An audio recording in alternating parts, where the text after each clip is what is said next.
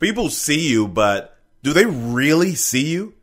How do you own your own brand so you can truly step into your story? Hang out with us today on episode 7 as we unpack this.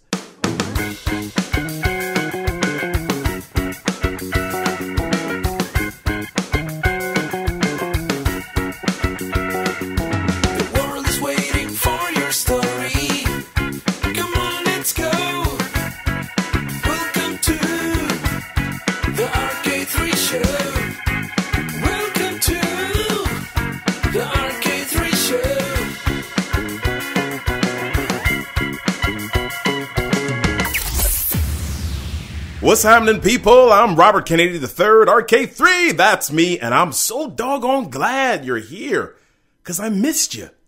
I did. I missed you so bad. I almost went into withdrawal. I was twitching and itching my neck.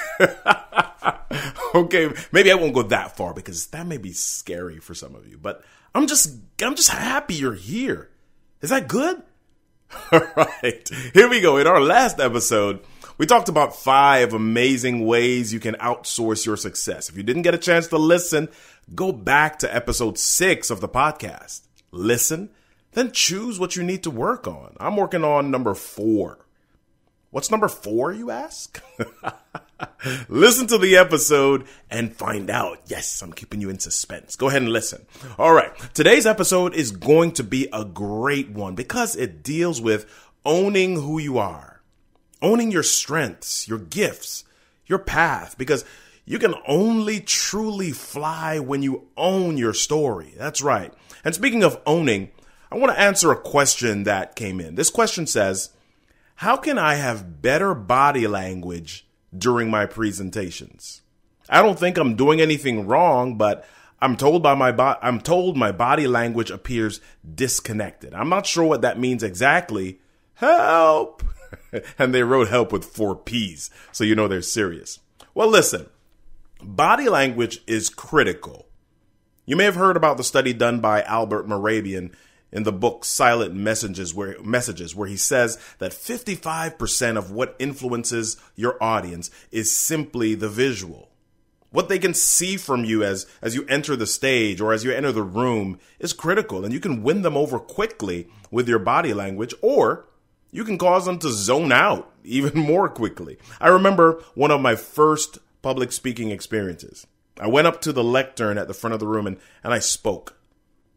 I'd spent several days preparing for this talk, and now here I was delivering it. But as I spoke, I looked out into the audience, and all I could see were zombies with these blank looks staring back at me, and that made me even more nervous than I already was. All I could do was look away and focus on my notes because I was becoming more and more consumed by what the audience was thinking. And afterwards, the organizer said to me, "Good message, but you seem so nervous." Wow. So I decided that the next time I would just focus on my notes and not worry about the people.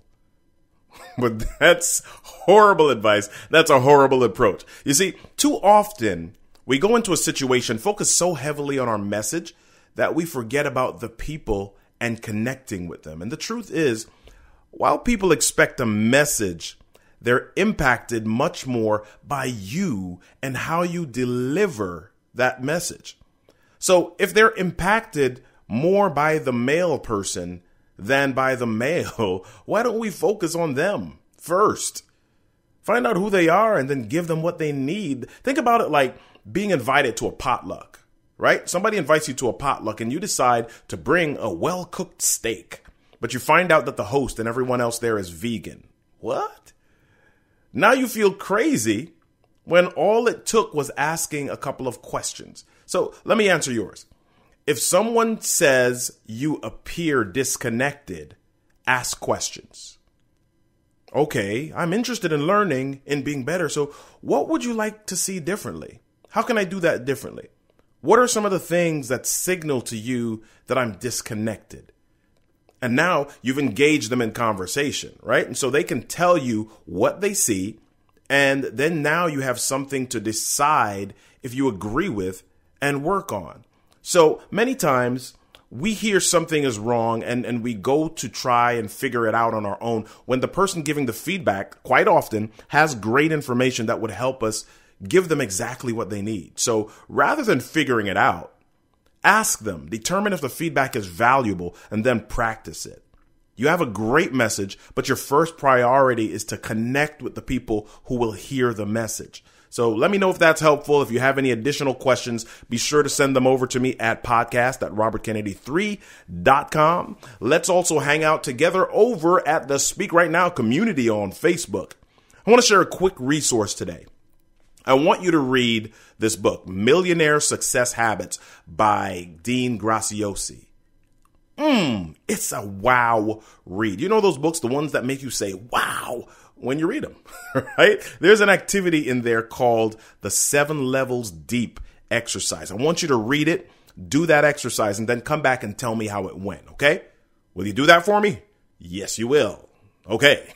Today, my goodness, my guest is the marketing maven herself, Heather Havenwood. Heather lives and breathes what she preaches. We had a great conversation about branding yourself and telling your story.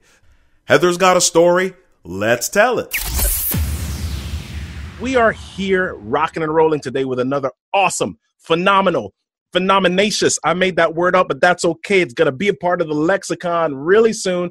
I'm trademarking it. Heather Havenwood. How are you doing today, Heather? I'm kicking it. I'm kicking it over here in Austin, Texas. I am doing very well. If you're on the video, you can see us. If not the audio, I got my cup that says sassy. And then behind me, I got my pink and black, and I have my shirt on that says being the boss is sexy. So I'm kicking it. I'm ready to sparkle. Heather, tell me a little bit about your brand. I think the first thing that I noticed when I came on was you had those hot pink fuchsia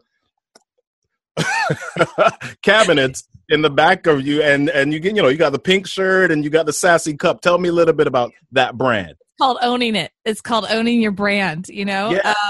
Own it, right? So if you walk into like a Google or something, you're in Google because of like all this stuff. You're like, you're clear, you know where you're at, right? And I guess for me, in my business, I want to feel like if someone's coming into my space, which is video, or myself, I walk into my space, I want to feel like this is my business. I want to own it. And so yes, I wear a uniform every day, which when I was in college and I worked as a waitress and people restaurant, we had to wear a uniform and I hated it. I hated it.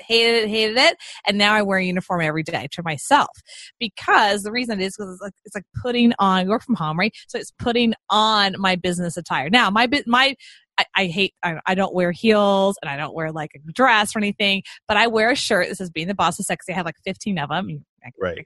Buy one of you so choose. And I'm, just wearing, whatever. But at the same time, it's subconscious. Like everything I do is subconscious from that perspective. I got to own it. You got to own your own brand. I love it. People think about branding as this thing that you do when everybody else is looking. What is the thing that you want people to see? What is the thing that you want people to associate with you? But you're saying, listen, you got to own that thing from the time the clock hits 4:01 and you wake up, you step into your brand, whether people are looking or not.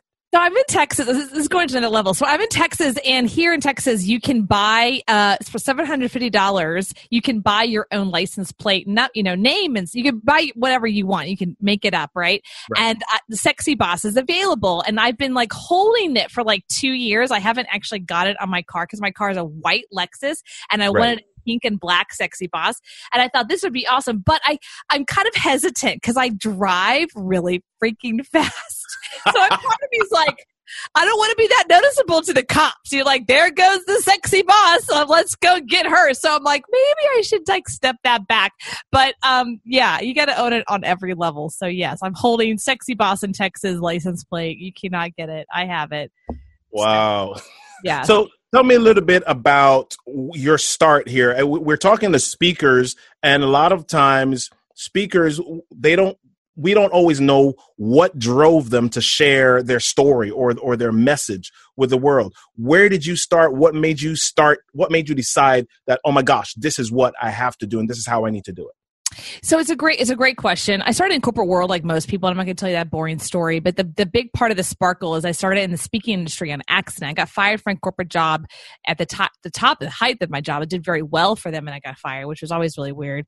But Right. I got thrown into the speaking business on accident. I started traveling the country with real estate investor speakers back in 2001 and started to learn this industry called speaking. There's a whole like world of speaking, and I got thrown into that quite quickly. And what I learned is there's two levels of speakers. We were kind of talking when they call in the green room about it, is that usually when women get into speaking, they want to be an advocate for something. There's something that's happened in their life and they're like, I want to make a difference on the planet. They want to advocate for, and by the way, I want to make money, right? There's usually that concept. In my experience with men, and I traveled with all men, most of the speaking I worked with and worked for speakers and behind the scenes, it was all men. And what I realized with men is like they were speaking to make money.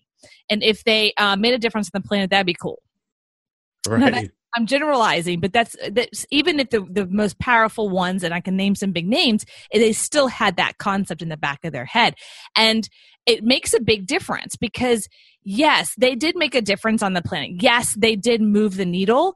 But if you understand how the industry works and speaking itself, you have to have that kind of what I call a crossover mindset, Right. which the crossover mindset, it's not about the resume, it's about the story. And what does the story do? The story of you or whoever, your client or your student, whatnot, it's got to move the needle in such a way it's moving people from where they're sitting to another action, right? And in that action usually has something to do with money around that, right? Which is an action towards something. So that's what the speaking industry is really about. It's about movement. It's about sharing your personal story or another person's story, client or student, or just another person, such that the people in the audience who are listening are making some kind of action move, right? And it's very different than TV. So let's just take Oprah for a second. Like I've been on a stint of Oprah. I go on these like stints of Oprah. Like I disappear from her for years and then like all of a sudden I'm like watching everything. So I'm on this with Oprah right now. Like what the stint she's on is pure information / entertainment, right? Such that people are moved from it and they may or may not take an action. They can sit passively and listen and be entertained and feel, but there isn't an action versus the speaking industry, like you and I kind of ran, right? Is that if I'm speaking somewhere, I'm either A, getting paid to sit to entertain and give information, or B, no one paid my way, I paid my way, and I have to share my story in such a way to get people to move and take an action. Like right now, I'm like, you're not paying me to be here. I'm not paying you, right? So this is me giving information, but my intention, right? My intention is such that they're like, they either love me or hate me. Either one is fine, as long as there's a choice in there. And then they go towards my site and then they click on something and they get on my list. There's an action I want them to take. Right. And so to answer your question, how I got involved with this was in sales and moved into speaking as an afterthought and realized all it is the human psychology of getting people to move and take an action. Right. So you're in this industry, and what if you feel like your story, you mentioned story just now, what if you feel like your story is boring as heck, right? Because I have a lot of people in some of my communities that the reason that they don't take the action, the reason that they don't tell their stories is because, oh my gosh, I wasn't in war. I didn't have my arm cut off. I didn't have pneumonia. I didn't have these things. And I don't have these dramatic stories to tell. How does somebody then share a story that you already think is, meh, and move people to action? That's a great question. I remember in Florida, I was talking to, what I used to do is I used to consult speakers around the country in their speaking. Right. So I would be the one consulting them on their speaking and in their closing ratio. Okay. So I remember talking to this one guy and he had this dramatic story that the guy must died 3 times or something like really dramatic. And I'm like, holy cow. Like that's so insane. I'm like, you gotta share the story. But here is the negative of it, which sounds weird, is that it's so dramatic. Right. It's so over the top that people can't relate.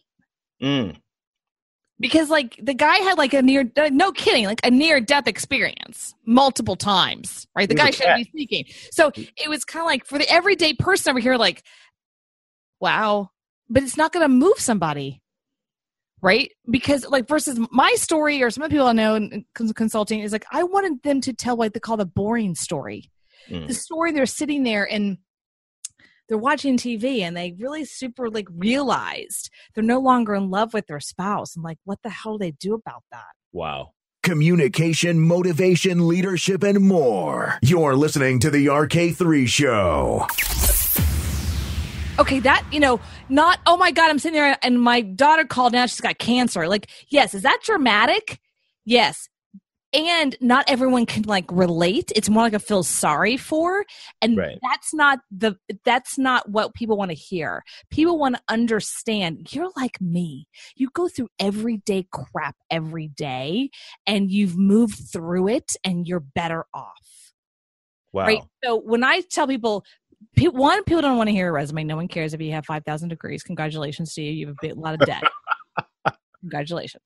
But what people want to hear is, why are you a chiropractor? Why are you a vet? Why are you on this stage right now speaking? What are you doing here? Like, that's what people want to understand, right? Wow. So, and I have a book out called Power Guesting where I basically teach people how do you share your personal story on podcasting. I think that podcasting is a great way to do it because I'm not in front of a room of 10,000 people. I didn't have to travel. Like there's a lower hanging fruit that I can share my story and other people can too without such a huge cost, right? So I think that everyone should be able to do it. And no matter if you're a vet, chiropractor, dentist. I mean, when's the last time you went to your dentist and instead before he opened your mouth, you're like, yo, dentist, why are you a dentist? You know what I mean? Like, what are you doing? Just like, let's talk. Let's have a conversation. Yeah. But I promise you, before you got in the door, you probably thought it through. Maybe got referrals or, oh, he's such a nice guy or nice girl. Oh, he helped me out. He's so sweet. He's so nice. He really explained something to me. Boom. That's a personal story. So I think people want to understand why they're doing what the heck they're doing. And it doesn't have to be this big drama, Wow. I don't think it has to be this big drama. So let's dive into that book just for a second here. So you've got power guesting. As a speaker, what are the things that I need to then be looking for in order to tell my story effectively on podcast? Do I just randomly go out and get a podcast directory, say, hey, what do I do as a speaker? Okay, so there's a couple things. So I'm going to speak from a guest. Like, so I'm a guest, right? I'm not speaking from creating a show. It's a very different conversation. Yep. So, and how this got started was just to give you some background. So I started my own show back in 2013. It's called The Sexy Boss Show, but it's in the graveyard of iTunes. It's like failed miserably. Just it was like Here's that. Your story. It barely like got up, just like that. So. Anyway, so I thought podcasting is stupid. So it failed. Yep. So then about 2015, a friend of mine reached out to me and go, hey, you want to be on my show? And I'm like, oh, sure. So I get the show and we just had this great chat. And he basically was asking all these questions about what I do for my business. And I was like, just spewing. And the next thing I know, I get a $5,000 coaching client. Someone reached out to me from the show and I thought, 30 minutes of just chit-chatting, $5,000. Let me do that again, right? So that's kind of where I went in my head. So I started focusing on being a guest, and I did over 250 shows. Wow. Right? Not including this one. So I focused on what does it mean to be a great guest? How do my job is to add value to you and add value to your people. I'm a guest in your home, literally. Like that's my job is to honor your people and honor them. Right. That's my job. And so I thought, well, this is what everyone's doing. I kept getting asked to come back and good things were happening. And then I flipped the mic, as I call it, and I started my own show. And I realized not everyone's great as a guest. Right. I realized like some people are like boring, Bueller. Bueller, are you there? Hello? Yeah. You done? Is that the question? Okay. So, I mean, that's what I realized is that not everyone knows how to share their personal story. And sometimes I would get people that I knew they were awesome. Like I knew them, like, you're rocking. Oh my God, you're so smart. Come on my show. And then they get in front of the mic and they're like, are we done? Because that's all I got, And I'm like, What's wrong with you? So I realized that when we have a message, right, or we have something we want to give, our word expertise, that was a big thing for a while, expertise. When we have that, we want to understand it's more about the journey and the hero's journey. If you really want to get down this, you can definitely go down and do some more research on the hero's journey. But it's the hero's journey. And the hero's journey doesn't have to be this dramatic, like you got cancer and you overcame it kind of thing. It can really be, how did you find your path?